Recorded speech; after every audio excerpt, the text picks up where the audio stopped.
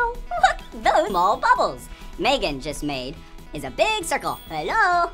All right, now what? Well, you just stick it all the... Wow, that is a small bubble. This is the color yellow and green. This and blue. Wow, that is so cool. I love colors. Did you also notice that when we were making bubbles earlier, you can see all types of colors in the bubble? Oh, yeah, I see it. It kind of looks like a rainbow. How does that work? Well, the light shines on the bubble and refracts, so then you see all the different colors of the rainbow. Wow. This wand is a triangle. This wand is a star.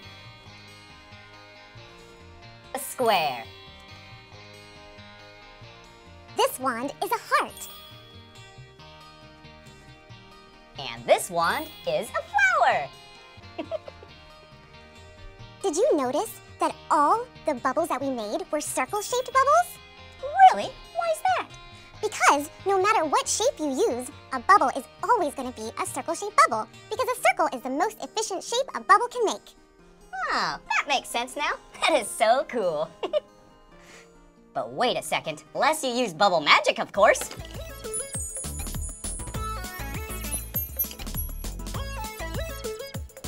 Special bubble for you? Really? What do you mean by special? Well, I can make an insect bubble. Wow. I'll give you a couple of hints. Okay, I'm ready. It likes to crawl on the ground. Okay. It likes to eat vegetables. I love vegetables. Also, it goes through a metamorphosis later in life. Metamorphosis? I know what insect that is. Yeah, that is a caterpillar. You got it, Blippi. Okay, let's see this bubble. Wow. Whoop.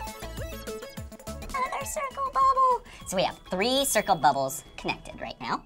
1, 2, 3, 4. Wow. And another one. 4 circle bubbles now. That's cool. Wow, I think caterpillars are really cool because they go through metamorphosis. Hey, into.